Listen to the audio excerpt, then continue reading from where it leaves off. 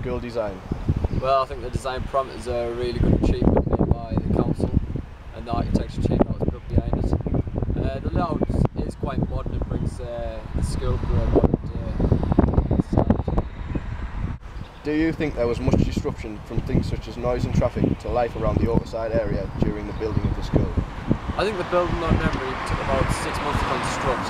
However, noise pollution and general pollution in general forms wasn't as bad as expected. There was, however, quite a lot of dirt kicked up on the road, and that affected cars, stuff like that.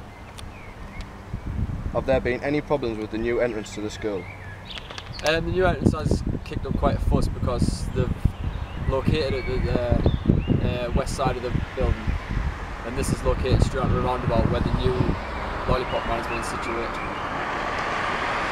Do you believe the government should bring back the Schools for the Future programme to aid schools in other East Durham areas?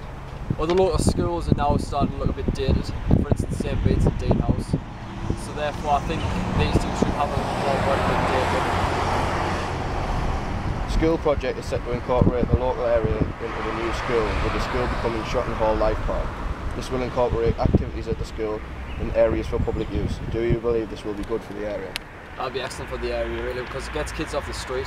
I always say there's not enough for kids to do these days, so therefore reading clubs or gymnastic clubs, boxing equipment could be used in order to incorporate new studies for the children. Thank you.